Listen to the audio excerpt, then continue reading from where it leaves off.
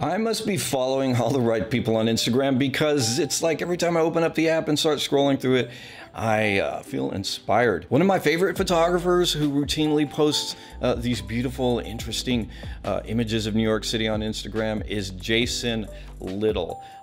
He works primarily with film and film cameras. And hey, if you're interested in film photography or just good photography in general, you should check out Jason's website at jdevonphotography.com. He's also got a couple of Instagram accounts. One is at jdevonphotography and the other is at Halide Hustle. And I'm going to provide links to all of that stuff below, so go ahead and check that out. Now, while you're here, I want you to check out this interview I did with Jason. He offers some great insight into his process and his thoughts on the state of film photography in general. Now, for this interview, I asked Jason about things like favorite cameras and his developing process, but we're going to start off with Jason's favorite films. Favorite films, well, classic, Ilford HP5, got a great look, easy to use, it's versatile. You can use it for portraits, you can use it for street photography, push it, pull it, and even if you don't get it quite right in development, it's not too much of a concern because you're still going to get a shot out of it. After that, I would say Kodak Portra 400. I love the subtlety of the colors, and I just don't think there's a better looking color film out there right now. And then an odd choice, probably Raleigh Retro 80. I love the contrast in that film.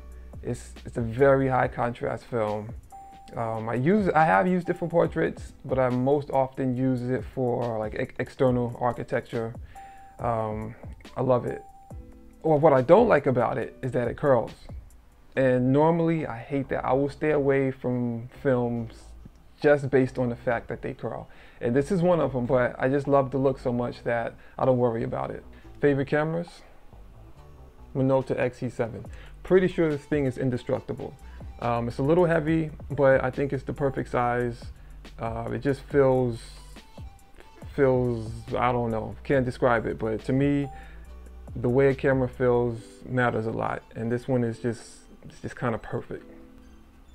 Olympus OM1. Compared to the Minolta, it's lightweight, it's small, and it's just a fun to use camera. I like the shutter speed located around the ring here, and you know, it's like I said, it's just a fun camera to use, never fails. The Bronica SQA, you know what it is, Ed. I don't even need to say a lot about this camera. It's just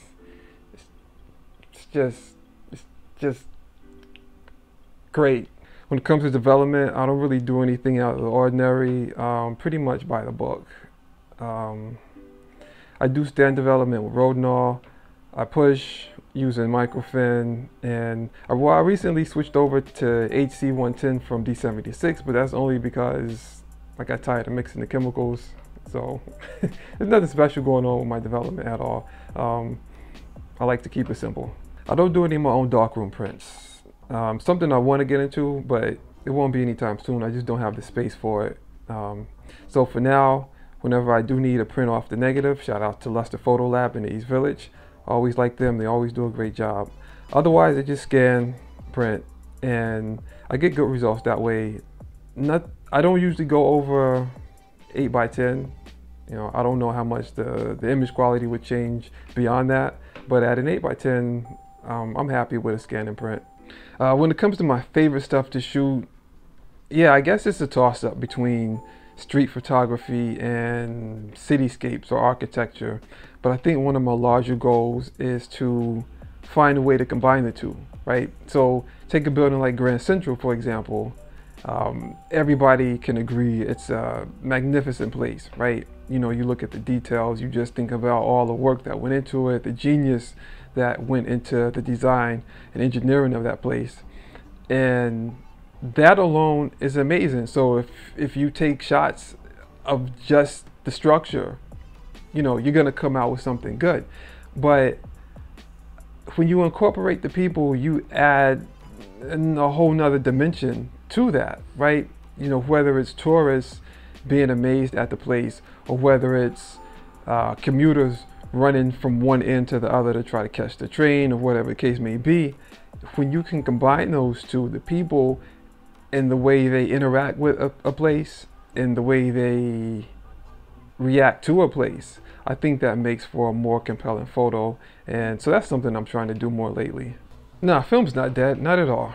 I'm not really sure why people waste their time with that debate. It's not a debate.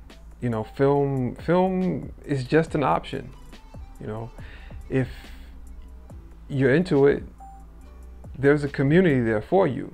And, you know, granted, it's a niche market. It's smaller, but I think that the smallness of it is an advantage, you know, because in my experience, it makes it easier, especially for new people coming in, to get help and advice with things, as opposed to, you know, a lot of the stuff that sometimes goes on online in the, you know, the digital photography forums. And not all of them are guilty, but a lot of them are so contentious. It's just like, it's not worth your time, and people are really turned off by that.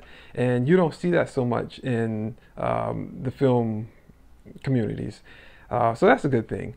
And another thing that people who use film more often talk about is having creative control, which is a huge deal for anybody. But with film photographers, there's a degree of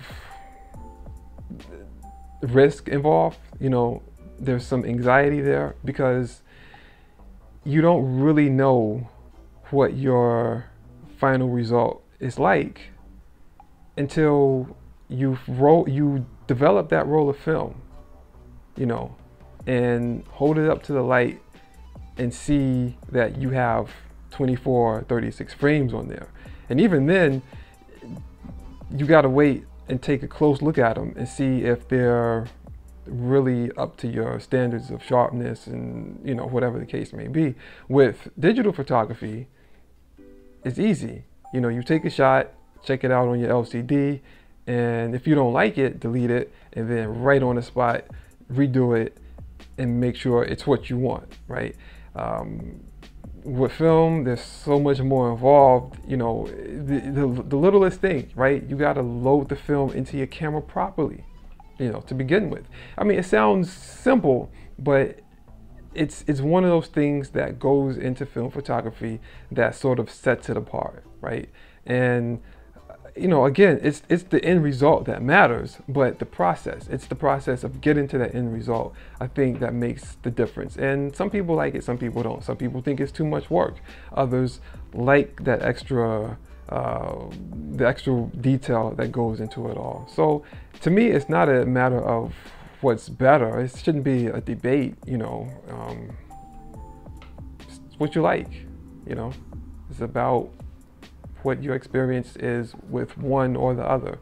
If you have a preference, stick to your preference. Nobody is going to judge you for that. And, you know, do your work, take your shots. It's the end result that matters the most.